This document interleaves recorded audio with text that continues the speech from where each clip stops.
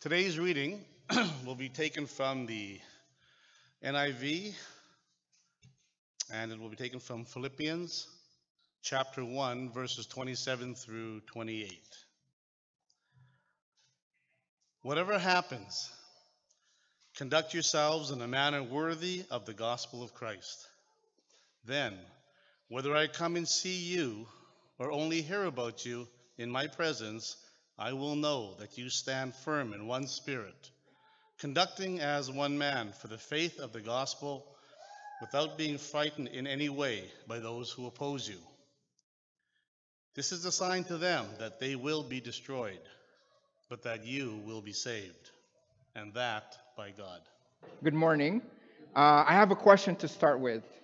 What do you like best about living in Canada? Oh, okay. You guys are actually participating. This is good. There was a study that was done in 2017. That was, if you can remember, that year was the 150th anniversary or birthday of Canada. There was a study that was done in relation to that question, and see if your answers match up to some of the results of that survey. Okay, so I was going to put an article in there that showed that, and this article from newswire.ca had 8 things. Actually, I'm going to go there right now.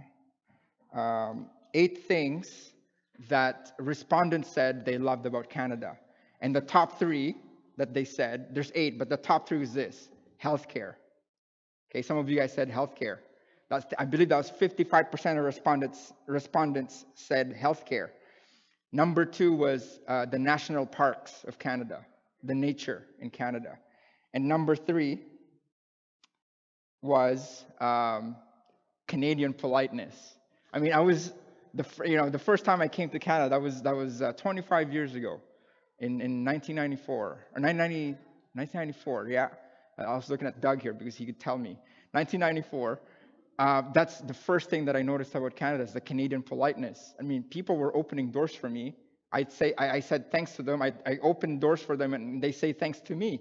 It's amazing. And then to top off the rest of the results was cultural diversity, abundant natural resources, Canadian foods, including maple syrup and poutine. I know it's a thing. Hockey, and Canadian weather. I gotta tell you, I'm from a tropical country. I was born and raised in the Philippines, and I love the weather in Canada. 4 seasons. I will trade winter for humidity. No, sorry, I will. I don't know if I said that right, but I would want winter over humidity all year round. I don't like humid. It's too hot. I know there's such a thing as too hot. So we enjoy so many things here in Canada. A lot of things that we enjoy in Canada. There's a lot of things that we love about Canada. But the question that I have for you here is this: are you fulfilled? Are you happy here in Canada? Right? We all are. But remember in my last sermon, I put up a slide that's John 10, verse 10. Do you guys remember that verse? John chapter 10, verse 10. Jesus himself says this: I have come that they may have life and have it to the full. Are we living that full life today? I know we live in Canada and all, but is that enough to say, well, I'm fulfilled, I'm done, I can die tomorrow, right?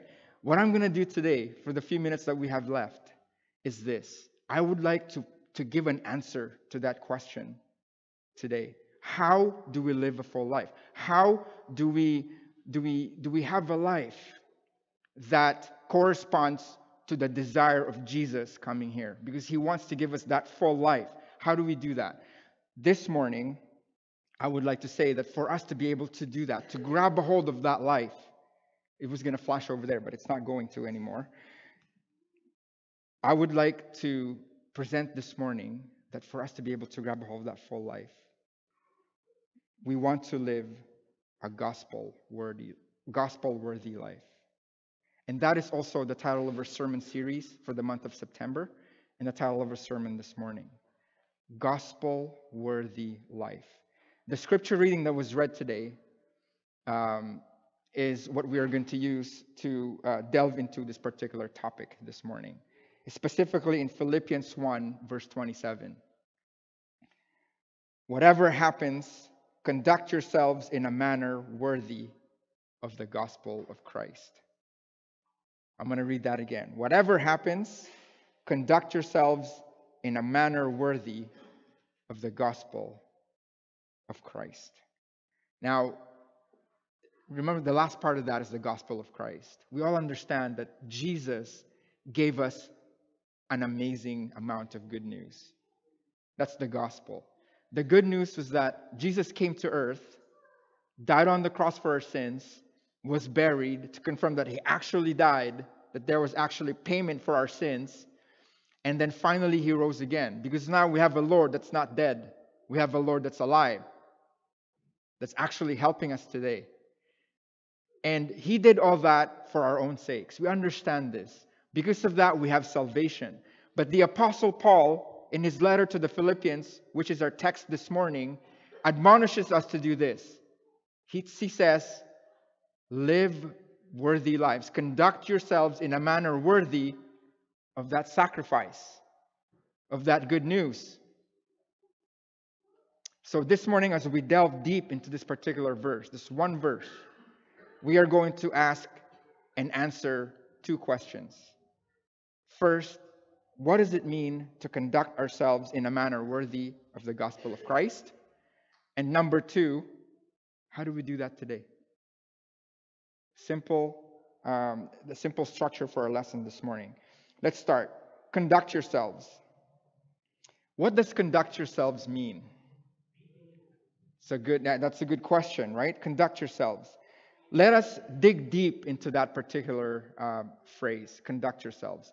Normally, the Apostle Paul would use different words to convey one particular word to convey something that pertains to our walk of life, to living, to our the manner in which we live. That's literally what conduct yourselves really entails, is how do we live in this life, right? But he would use normally this term in all of his epistles. He would use the word to walk. I'm not going to even bother with the Greek because it's okay. It's called to walk, right? To walk. So here it is right here. Walking, Paul would use that word to be as a metaphor for living. Do you guys see that? So he would say walk, but then when he says that, he admonishes us to live a certain way. That's in the New Testament. But in the New Testament, it's the exact same thing. The Hebrew word, it's a different word, obviously, because it's Hebrew. It's called halak, and it's the same meaning. Walk as a metaphor for living. So there's so many examples in the Old Testament. And I know when I give you this example, you guys will go, oh, yeah, I remember now. Psalm 1, verse 1. Do you guys remember that verse? Blessed is the one who does not walk in step with the wicked. Do you see that? He used the word halak, walk. The psalmist used the word walk to talk about how we live. Okay? The Apostle Paul did the same thing in his epistles, and pretty much the other writers in the New Testament used the same thing as well. Used the word walk in Greek to talk about our walk of faith. In 2 Corinthians 5:7, for example, we read, "For we walk by faith and not by sight." Okay? So it's all over the scriptures. But here's the clincher right here.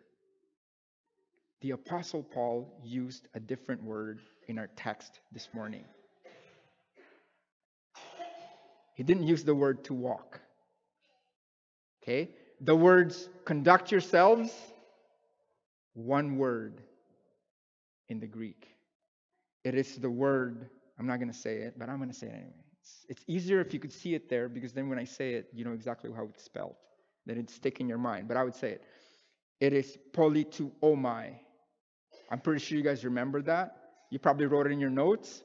But literally, that word means live as good citizens. That's the only time the Apostle Paul used that particular imperative verb in all of his epistles. This one right here in Philippians 1:27. Why would he do that? Why would he not use just the word to walk to signify living or a Christian way of life? Well, the answer lies in what the city of Philippi was back in those days. Okay, the city is called Philippi, okay, not Philippines. You know, after this lesson, don't come to me and say, "Hey, you're from Philippi. You're Philippian."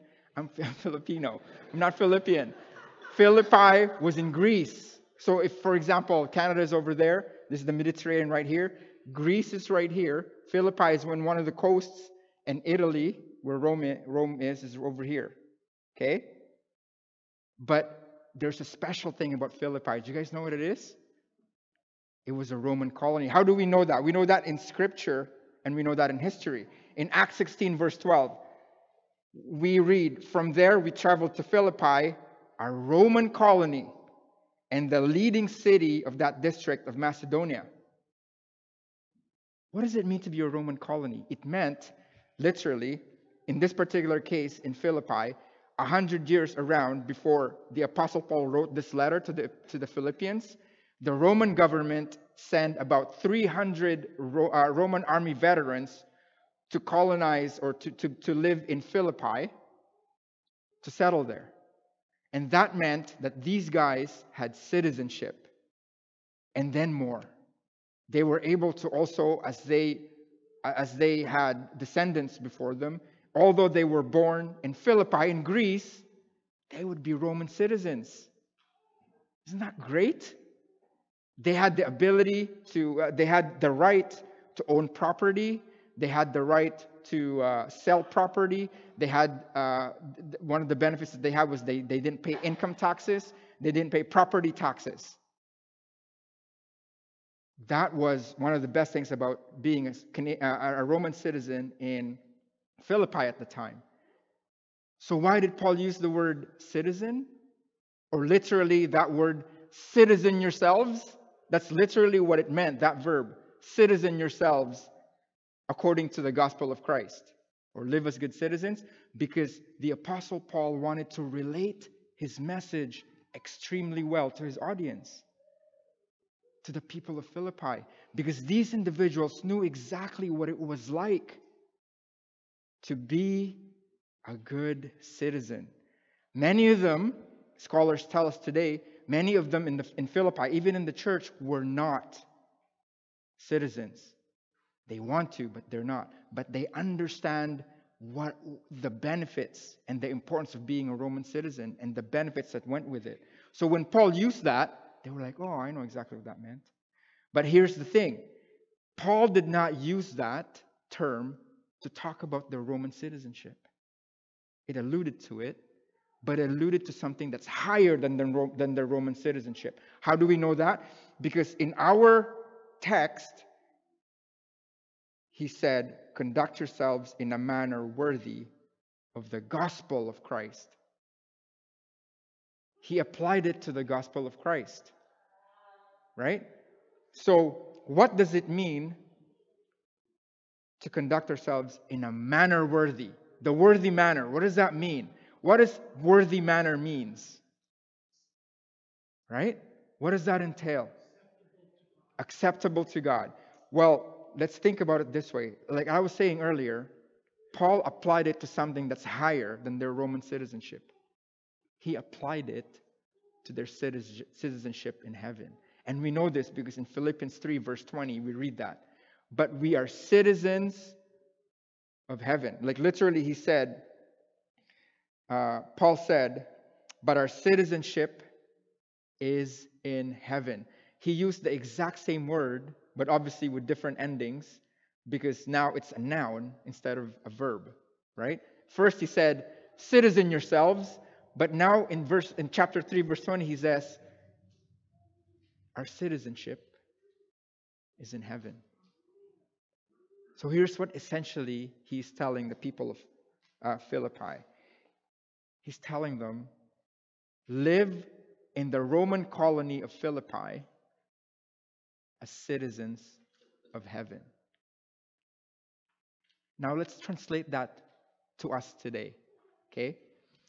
Live as citizens of heaven in Winnipeg. That is the admonition for us today. That is the encouragement for us today. If there's one thing that you need to take away from this lesson so far, is that live in Winnipeg as citizens of heaven. Now, the second part of our lesson is this. How do we do that? How do we do that today? Now, I went on Google and I typed the search, on the search, I typed best place to live in the world, 2019. Okay, so there's this article, which is the first hit.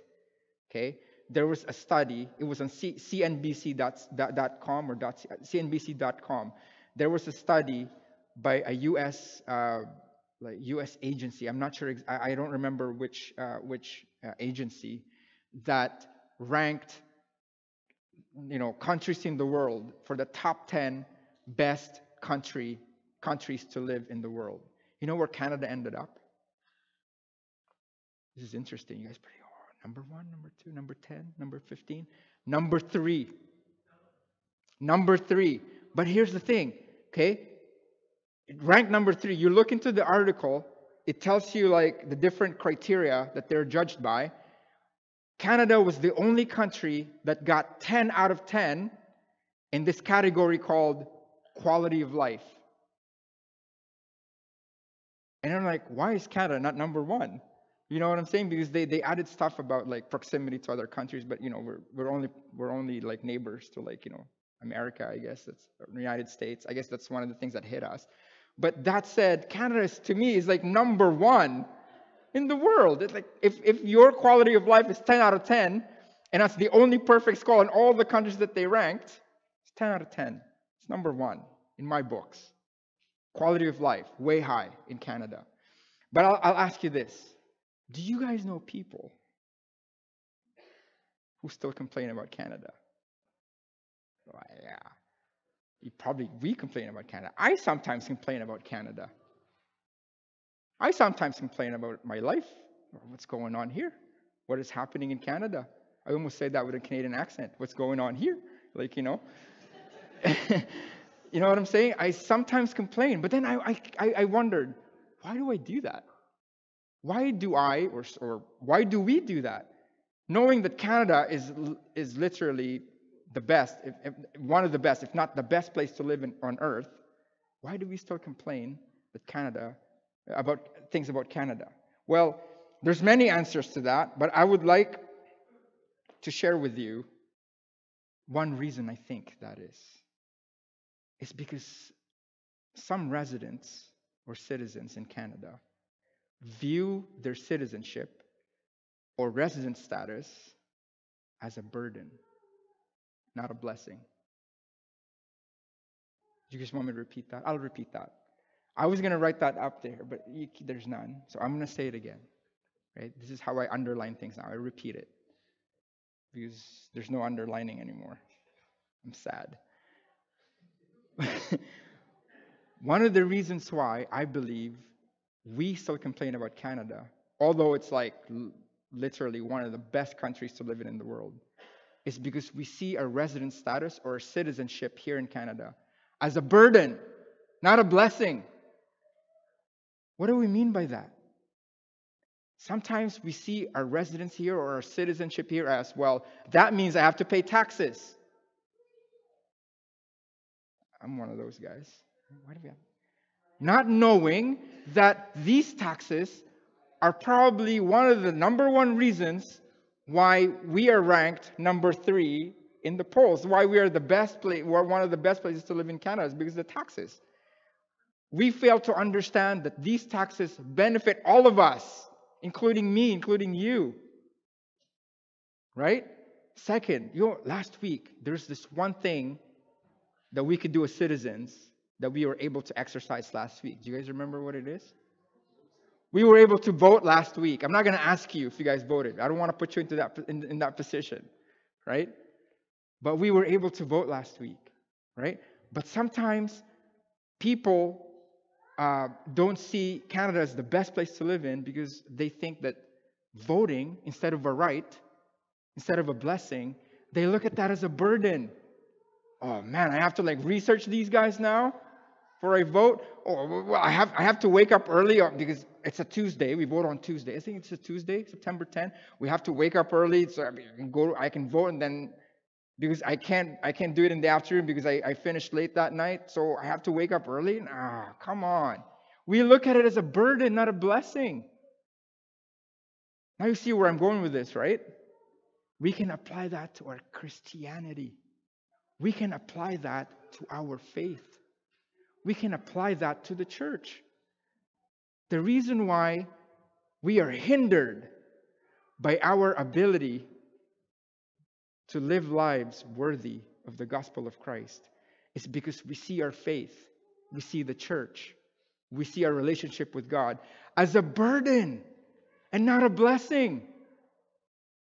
We see Christianity as just a list of expectations.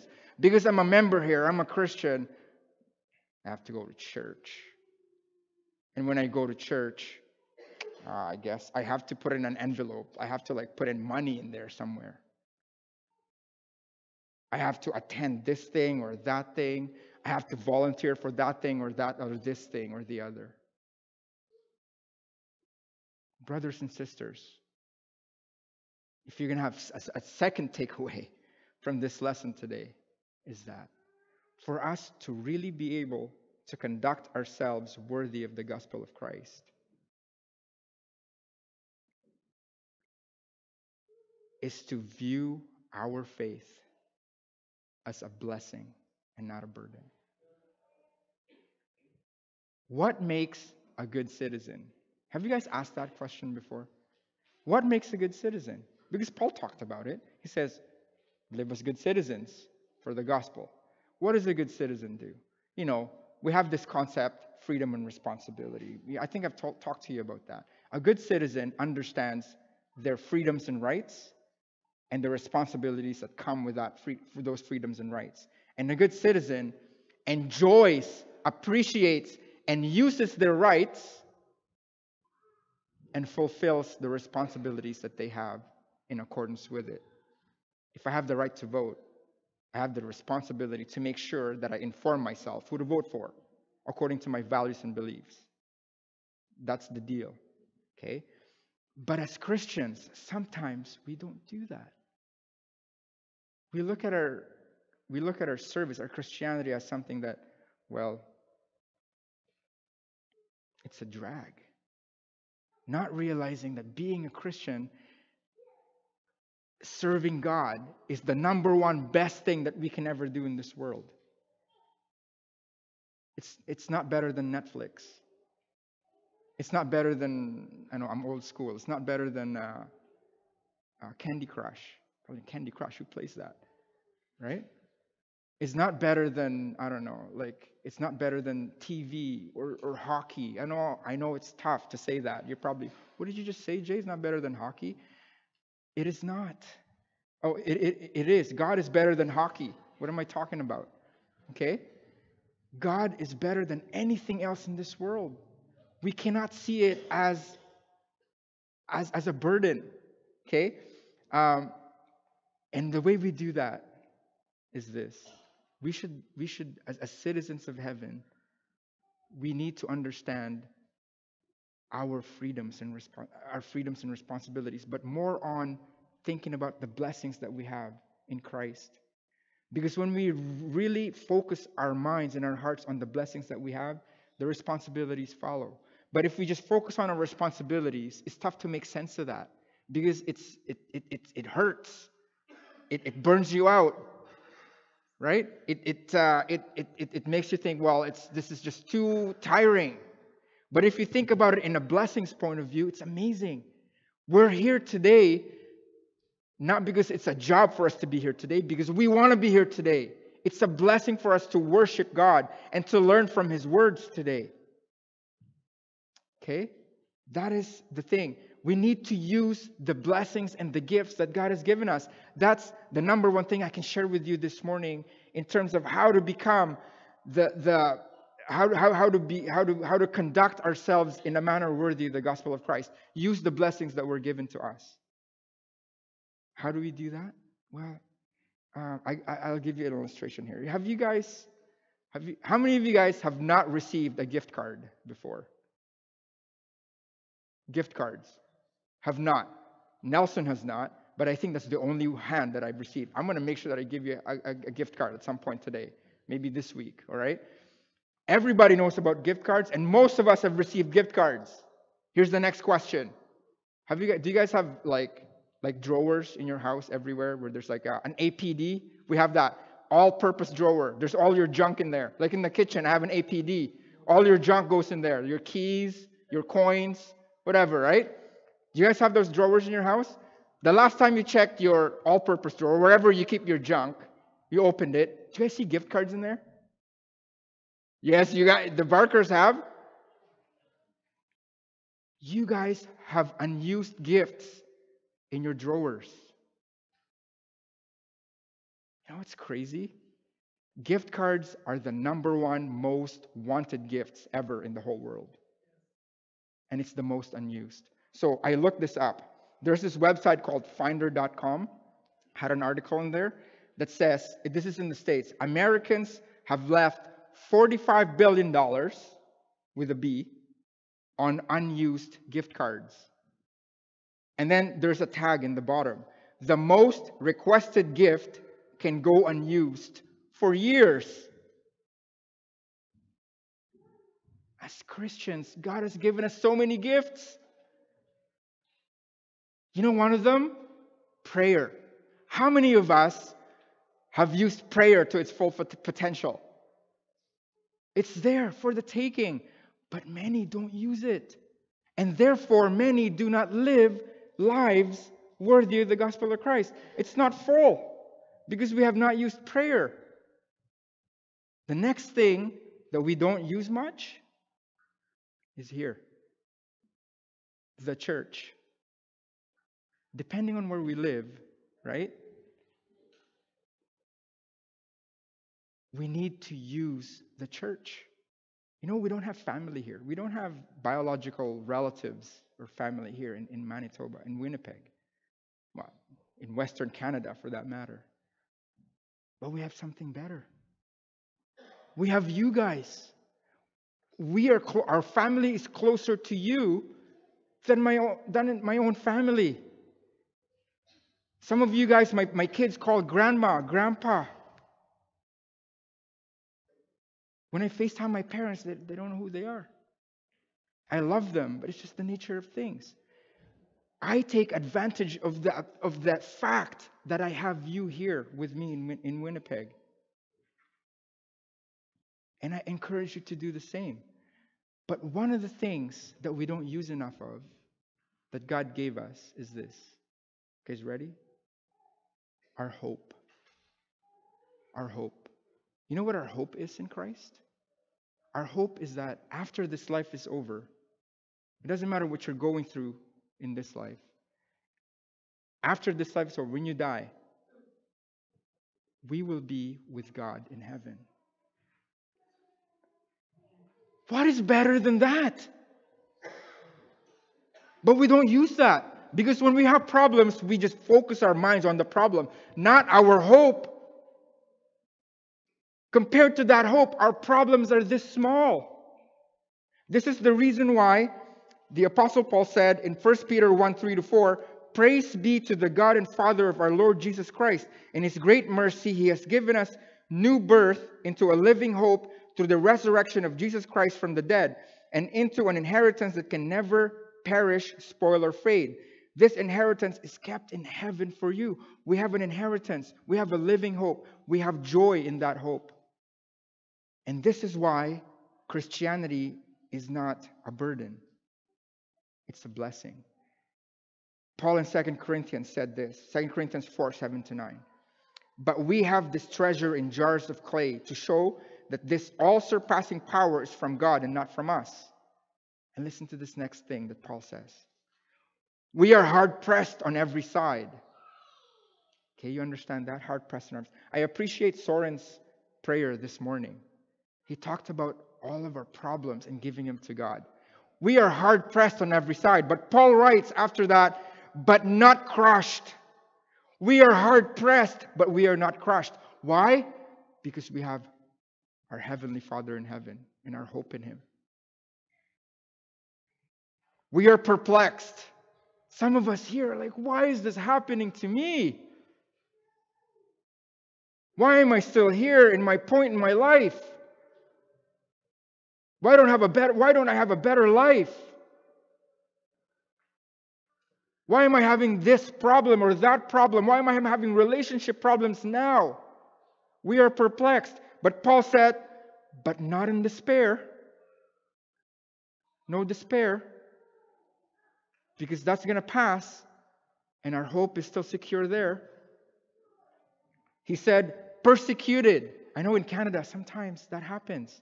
We are persecuted. We are ostracized. We are set aside for what we believe and what we practice. But Paul says, but not abandoned. And then finally, Paul said, we are struck down. Some of us are on the ground. Some of us, it seems that impossible for us to get up. But Paul said, we are not destroyed. See, this is the reason why Paul can say with all certainty, he says, for to me to live is Christ and to die is gain. You know, what should we do then? We should be careful to encourage all of us, to encourage one another to be good citizens. You know, instead of solving each other's problems, because that breeds this idea of entitlement. If you know that Jay solves problems or those guys solve problems, we just always go to them. But if we teach each other to be good citizens, to help in the community, that will be more sustainable and more in line with what God wants us to do. To live lives in accordance with God's will, to conduct ourselves in a manner worthy of the gospel of Christ. I saw an example of that yesterday. You know what yesterday was? Annual clothing giveaway. It started, I believe, Doug told me 1996. Right? So that's what, 23 years. But apparently that's our number 24. Because one year, there were 2 giveaways. Is that correct? There were 2 giveaways one year. So yesterday was number 24. Next year is going to be number 25. Okay? So thank you to the weebs on that. Right? Richard and Wanda. Thank you. I know you're probably going, why did you mention my name, Jay? You shouldn't. But thank you for that. But yesterday, I saw this idea of helping one another be in community, to be good citizens in heaven, in Winnipeg. Do you guys know the Walters? Okay. Donald and Laverne, and they have this 3-year-old boy. He sounds like he's 5, but because he talks really well. Stefan, and I took a picture of him. I was supposed to have one here, but it doesn't work. But you know what he was doing? He was bringing the clothes outside for the giveaway. That was an encouragement to me. I want to do that for my kids too. But before I can do that to my kids, I need to do that for myself as well first. And that's the admonition that I have for all of us this morning. Live as good citizens in Winnipeg. So if you can stand and sing, we will sing our song of invitation this morning.